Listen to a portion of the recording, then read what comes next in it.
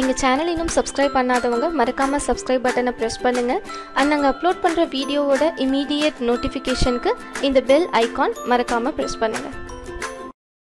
Hi friends, நான் உங்கள் tutor Stanley. நம்ம ப்ரீவியஸ் வீடியோவில் பார்த்தீங்கன்னா எப்படி நம்ம வந்து டேட்டாபேஸ் ஒன்று க்ரியேட் பண்ணுறது, அதில் எப்படி ஒரு சிம்பிள் டேபிள் ஒன்று க்ரியேட் பண்ணுறது அப்படிங்கிறத பார்த்தோம்.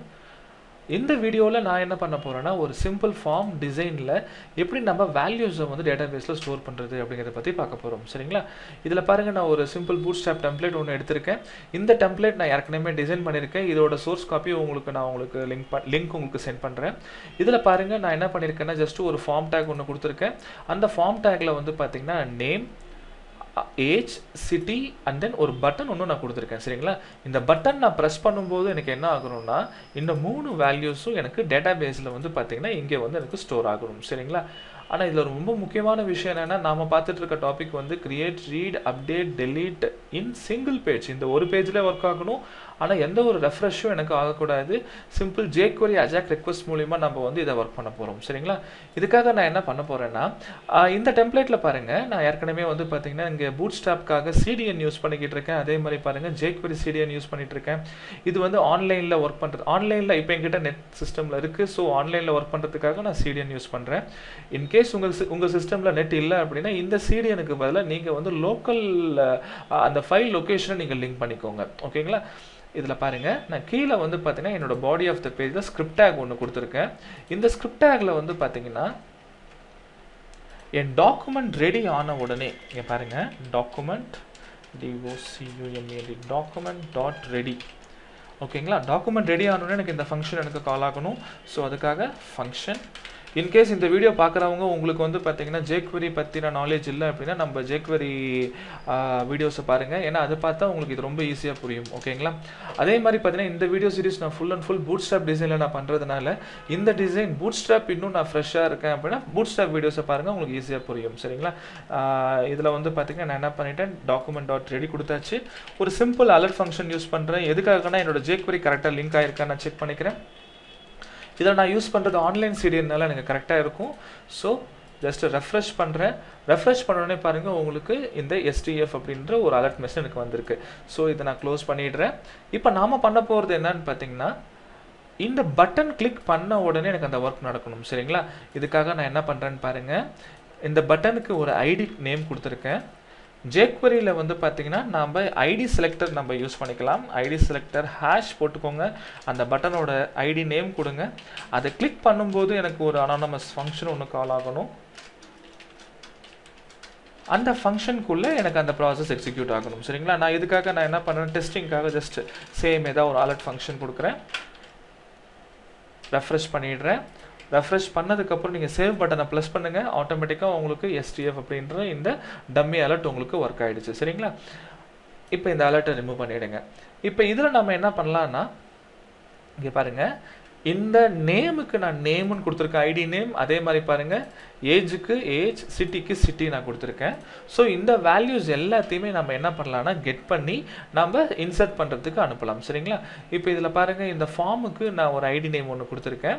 இதில் ஒரு சிம்பிள் AJAX செட்டிங்ஸ் ஒன்று நான் வந்து இதில் செட் பண்ண போகிறேன். இதில் பாருங்கள், $AJAX AJAX open bracket close bracket ஒரு செமிகோலன் போட்டுக்கோங்க. உள்ளுக்குள்ளே வந்து பார்த்தீங்கன்னா 2 கர்லி பிரேசஸ் போட்டுக்கோங்க. சரிங்களா?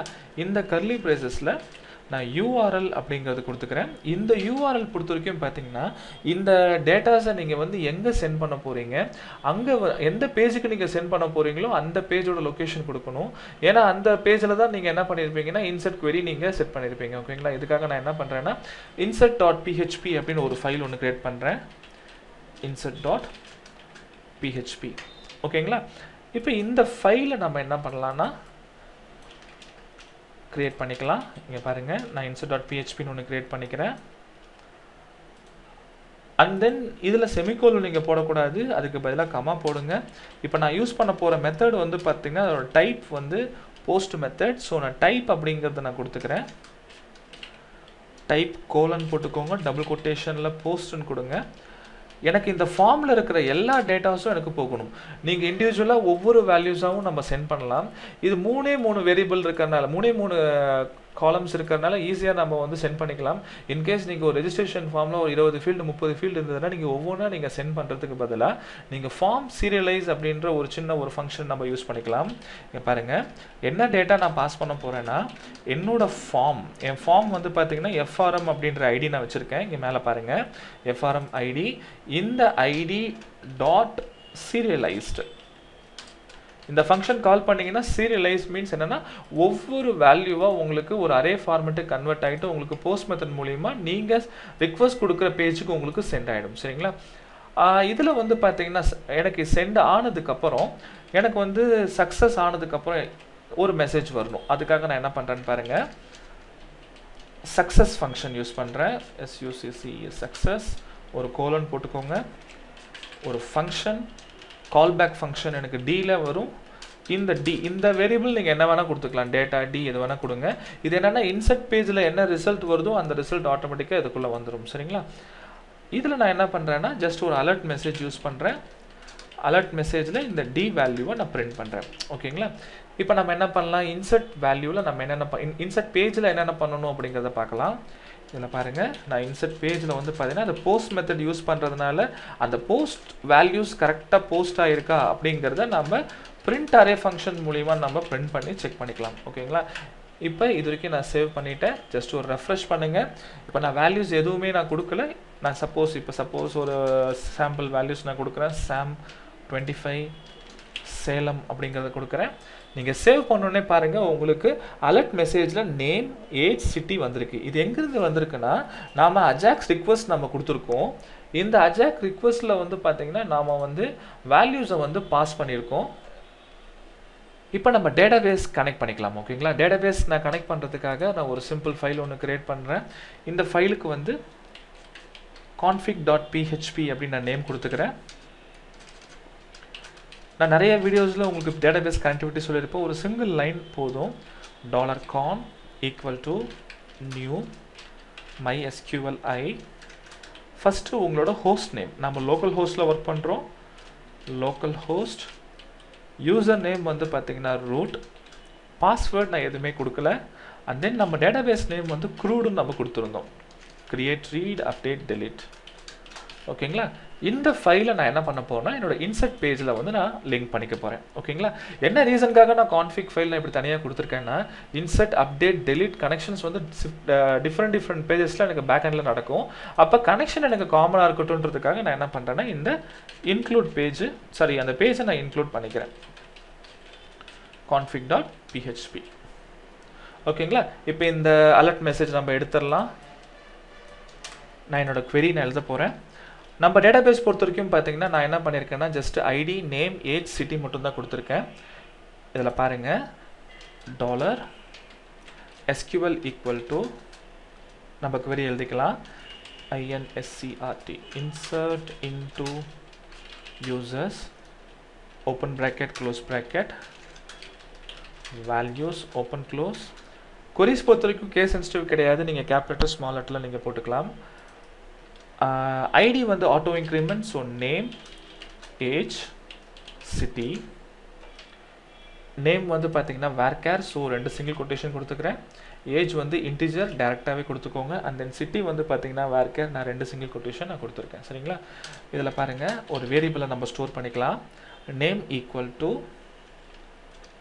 $_post of name. நாம் அந்த அந்த டெக்ஸ்ட் பாக்ஸ்க்கு என்ன நேம் கொடுத்துருக்கோமோ அந்த நேம் இங்கே கொடுத்துக்கிறோம். ஓகேங்களா? நேம், ஏஜ், சிட்டி நாம் போட்டுக்கலாம். சரிங்களா?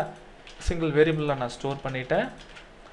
இப்போ இதை நீங்கள் என்ன பண்ணுங்கன்னா இங்கே ஒரு ரெண்டு சிங்கிள் கர்லி ப்ராக்கெட் நீங்கள் போட்டுக்கோங்க. இதில் வந்து பார்த்தீங்கன்னா $_name.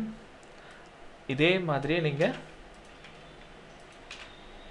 ஏஜ் அண்ட் சிட்டிக்கு நீங்கள் கொடுத்துக்கோங்க. ஓகேங்களா? ஏஜ் அண்ட் தென் வந்து பார்த்தீங்கன்னா சிட்டி. இந்த query எக்ஸிக்யூட் பண்ணுறதுக்காக $con arrow operator query of $SQL. ஓகேங்களா? ஒரு சின்ன ஒரு கண்டிஷன் நான் செக் பண்ணிக்கிறேன். இஃப் இந்த query எக்ஸிக்யூட் ஆகிடுச்சுன்னா எனக்கு எக்கோவில் டேட்டா சேவ்டுன்னு எனக்கு பிரிண்ட் ஆகணும். சரிங்களா? இதை சேவ் பண்ணிக்கிறேன். இப்போ ஷாம் 25 சேலம் அப்படிங்கிறத நான் கிளிக் பண்ணுறேன். டேட்டா சேவ்டு எனக்கு வந்துருச்சு. சரிங்களா? இப்போ டேட்டாபேஸில் பார்த்தீங்கன்னா உங்களுக்கு இந்த ரெக்கார்டு உங்களுக்கு வந்திருக்கும். ஆனால் இதில் ஒரு விஷயம் பாருங்கள், நம்ம சேவ் பண்ண உடனே நமக்கு இந்த வேல்யூஸ் எதுவுமே கிளியர் ஆகலை. இதை கிளியர் பண்ணுறதுக்கு நமக்கு jQueryயில் பார்த்தீங்கன்னா ஒரு சின்ன ஒரு ஃபங்க்ஷன் இருக்குது. பார்த்தீங்கன்னா நம்ம என்ன பண்ணலாம்னா சக்ஸஸ் ஆன உடனே எனக்கு அந்த மெசேஜ் வந்த உடனே நான் என்ன பண்ண போகிறேன்னா அந்த ஃபார்மை கால் பண்ணுறேன். Hash form of 0.reset. ஓகேங்களா? இப்போ ரீசெட் கொடுத்துட்டிங்கன்னா ஆட்டோமேட்டிக்காக உங்களுக்கு கிளியர் ஆகிடும். சரிங்களா? இப்போ பாருங்கள், ரன் பண்ணுறேன். குமார்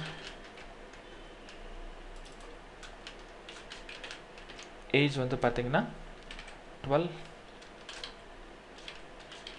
நாமக்கல். சேவ் கொடுக்குறேன். Data save. ஆட்டோமேட்டிக்காக உங்களுக்கு கிளியர் ஆகணும். இங்கே ஒரு சின்ன எரர் இருக்குது. சாரி, எரர் இல்லை, நான் வந்து ரெஃப்ரெஷ் பண்ணலை. ஸோ இப்போ நான் ரெஃப்ரெஷ் பண்ணிக்கிறேன். Tom age 25 Salem. சேவ் கொடுங்க. இப்போ பார்த்தீங்களா உங்களுக்கு வந்துருச்சு. நீங்கள் HTML ப்ராஜெக்ட் பொறுத்த வரைக்கும் வெப் டெவலப்மெண்ட் பொறுத்த வரைக்கும் நீங்கள் பண்ணுற ஒவ்வொரு சேஞ்சஸையும் நீங்கள் ரெஃப்ரெஷ் பண்ணி நீங்கள் டெஸ்ட் பண்ணுங்கள். ஓகேங்களா? இப்போ இந்த வீடியோவில் நம்ம என்ன பண்ணியிருக்கோம்னா சிம்பிளாக எப்படி டேட்டா பேஸில் வந்து ஃப்ரண்ட் அண்ட் மூலியமாக நம்ம பேக் எண்டில் ஸ்டோர் பண்ணுறது அப்படிங்கிறத பார்த்தோம். நெக்ஸ்ட் வீடியோவில் நம்ம அடுத்த கான்செப்ட்ஸை நம்ம பார்க்கலாம். ஓகேங்களா? இந்த வீடியோஸ் பார்த்து உங்களுக்கு பிடிச்சிருந்தா கண்டிப்பாக லைக் பண்ணுங்கள். மறக்காமல் எங்களோட சேனலை சப்ஸ்கிரைப் பண்ணுங்கள். Thank you friends.